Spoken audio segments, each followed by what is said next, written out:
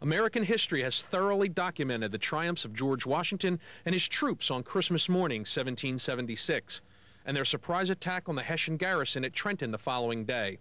But most historians fast forward through the next few days of Washington's campaign to the Battle of Princeton on January 3rd, 1777. What gets lost is a series of crucial engagements and decisions which continued the momentum of victory and bolstered the morale of Washington's men.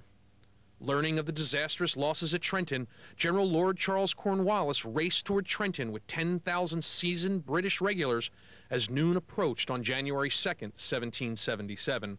The first of several explosive skirmishes began several miles outside of Trenton. Resistance was strong, and by nightfall the Continental Army had been pushed back through Trenton and over the Assunpink Creek Bridge. The British troops attempted to rush the bridge several times, but were repulsed by the American artillery placed in line with the bridge's approach. The day's fighting would end with the two armies occupying opposite sides of the creek. As night fell, Washington called a council of war here at the home of Alexander Douglas. He explained to his generals that they had two options. They could stand and fight a British force that outnumbered them 2-1, or they could recross the Delaware, regroup, and fight another day.